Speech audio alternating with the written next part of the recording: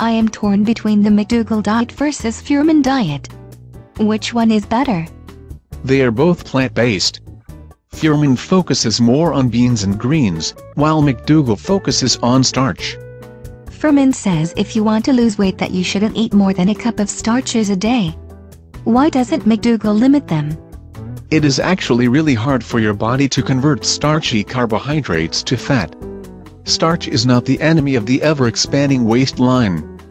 Don't you think that eat to live in the Joel Furhman way of eating is more nutritionally dense? It is true that beans and greens have a lot of nutrition, but they are also hard on the digestive system.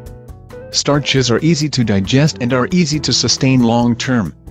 I notice that the more beans I eat, the more gassy I feel. It gets embarrassing sometimes. Dr. Fuhrman's plan is great in theory and I could see how people lose weight on it.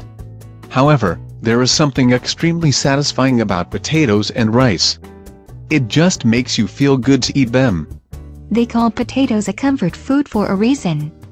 Don't people lose weight following McDougall as well? Yes, definitely. If you want to lose even more, he has a maximum weight loss plan. McDougall has less fat in the diet, doesn't it? Yes, Fuhrman is definitely heavier on the nuts and seeds.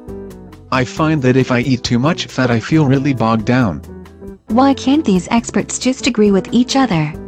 Want to get even more confused? Add Neil Barnard, the China Study diet, the Esselstyn diet, and the Ornish diet into the mix as well. Don't even get me started on that. Choosing between John McDougall and Joel Furhman is hard enough as it is. When it comes down to it, is the starch solution or eat to live better? Why not take the best out of both?